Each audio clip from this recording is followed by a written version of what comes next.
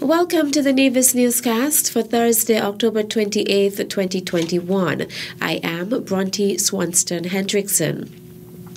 The Department of Gender Affairs is inviting men of Nevis to commit to making a positive difference in the life of a young male. The department will shortly launch its Boys Mentorship Programme and is inviting men on the island to volunteer. This program is one with a mission to empower at-risk youth in our community to make positive life choices that enable them to maximize their personal potential.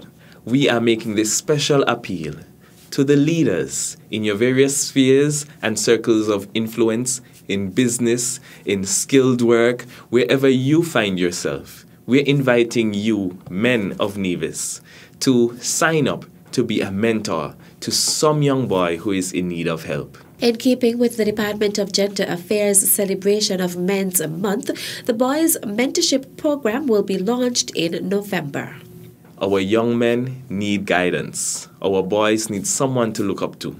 And so if you know that you are a man who has something to give, some information, some guidance to show some young man the way out of deviant behavior, trouble, and a life of crime, to a life of commitment to good social values. If you are the one, I'm inviting you. Come to the Ministry of Health and Gender Affairs in Charlestown or the Department of Gender Affairs on Government Road.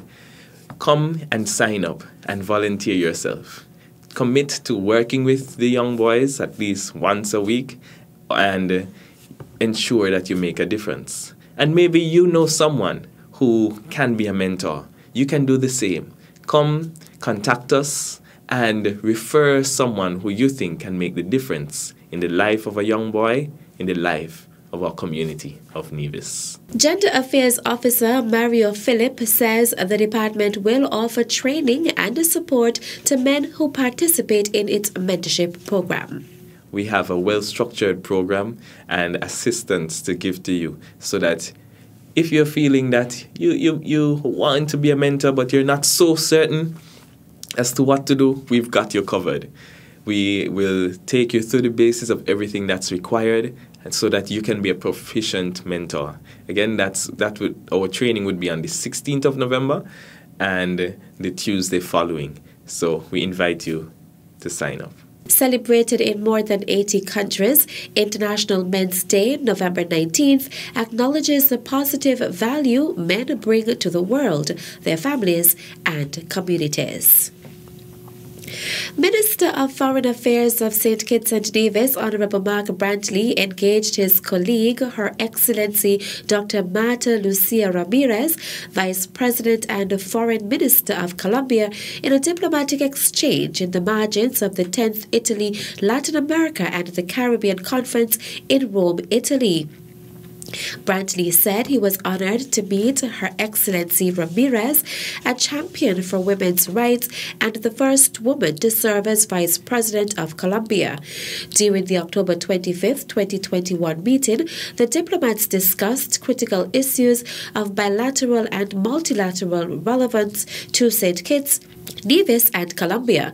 The range of issues included climate change, climate finance, greater cooperation in security, culture and language, and a vision for a broader Caribbean, Latin American political and economic alliance. Colombia responded positively to requests for assistance with respect to airport security needs in St. Kitts and Nevis. The Federation of St. Kitts and Nevis established diplomatic relations with Colombia in 1984, and the citizens of both countries enjoy a reciprocal visa waiver arrangement that allows for visa-free visits for up to 90 days. The 10th Italy, Latin America and the Caribbean Conference was convened under the theme People, Planet, Prosperity, the future of an age-old partnership. The roundtable issues discussed related to the Sustainable Development Goals of the United Nations 2030 Agenda and the post-pandemic recovery. Italy's President Sergio Mattarella affirmed that the European nation wants to contribute to the return of Latin America and the Caribbean to the European agenda as a strategic centrality. In celebration of World Food Day, the Department of Agriculture is hosting an event dubbed Market Street Affair on Friday, October 29, 2021. Ermine Hendrickson, owner of Val's Delight, is one of the vendors who will be present at the affair on Friday, is encouraging persons to support the event. I'm inviting everyone to the Agriculture Department all-day fair at Market Street on Friday 29th from 9 a.m. to 6 p.m. Come on out and you will see agro-processors, farmers, everything related to agriculture. She then listed some of the items she will have on sale. I will be there with all of my local products that are locally made. You have tamarind wine, you have pepper vinegar, you have different wines. You have passion fruit syrup, chutneys, golden apple and papaya chutneys. You have guava jam, and you have mango jam, and many more. Chief Extension Officer Steve Reed is also encouraging persons to support the local farmers and agro-processors. I'm encouraging one and all to come on out this coming Friday at Market Street, where we'll have our Market Street Affair. We have farmers confirmed, agro-processors confirmed, the fishing complex confirmed, you have the meat guys will be there, and a whole range of other stuff. And to add to that, entertainment will also be there with some pleasant music to soothe you while you shop.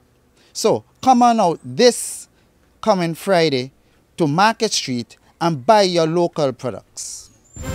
Still to come, St. Kitts and Nevis COVID-19 vaccine rollout a success story. The details when we return.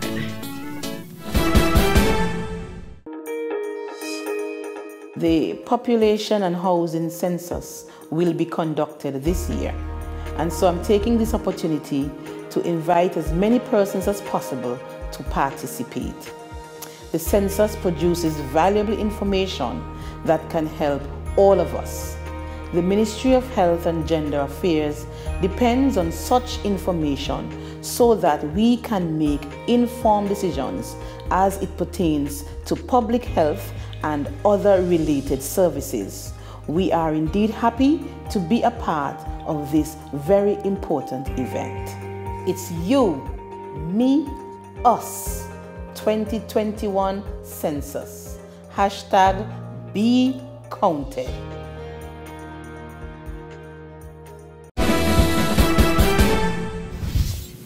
Welcome back. The St. Kitts and Nevis COVID-19 vaccine rollout is a success story, so noted Chief Medical Officer Dr. Hazel Laws as she gave the Health Emergency Operating Committee's situation report on Wednesday, October 27th. Now, when you look at the latest information coming out of the World Health Organization, all territories around the world are asked to achieve the WHO call to action to have at least 40% of its population vaccinated by December 2021. And it's with good news we share with you that the Federation has surpassed this target, this cut point, this benchmark.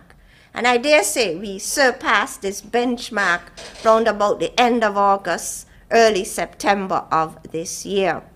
The Pan American Health Organization will be acknowledging the Federation's achievement by publishing an article on the Federation's strong leadership in the vaccine rollout. So actually this is a success story. St. Kitts and Nevis is the first independent territory in the Caribbean sub-region to cross this benchmark. And this article will have a global reach.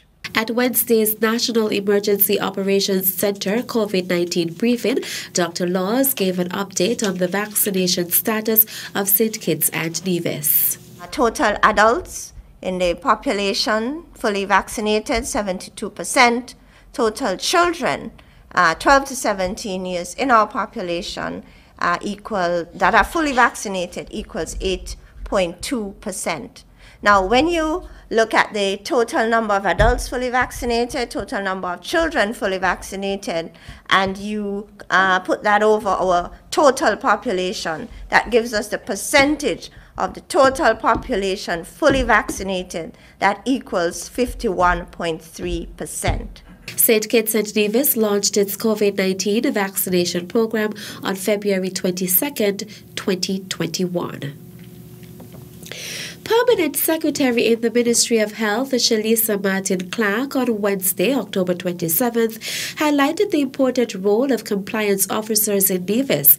At a ceremony to recognize the compliance officers' completion of COVID-19 security training, Martin-Clark noted that they are an integral part of the nation's COVID-19 response.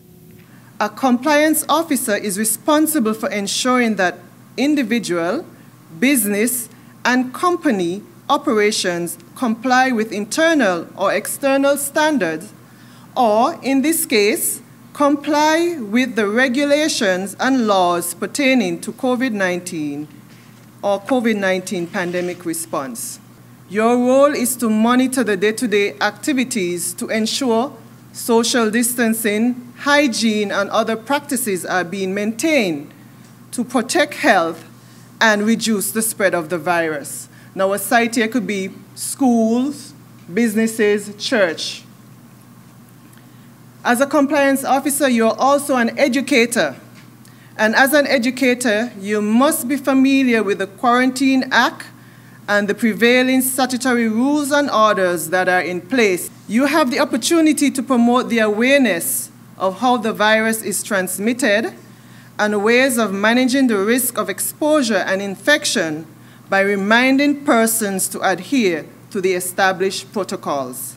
Permanent Secretary Martin-Clark, who presented the certificates of participation to the new compliance officers, implored them to be mindful of their responsibility as monitoring and evaluation officers, educators, and enforcers. As an enforcer, you will need to ensure that everyone follows the rules or protocols that are in place to mitigate the risk of exposure or the spread of the disease. For those of us or those of you who go contrary to the established rules and regulations, as an enforcer, you are in a position to recommend or impose penalties accordingly. You are the persons who have to help us ensure business continuity during this time of the pandemic. 10 persons completed the COVID-19 security training and will shortly undertake the task of compliance officers. And that's it for this edition of the Nevis Newscast. On behalf of all of us here at the Department of Information, I am Bronte Swanston Hendrickson. Thank you for viewing.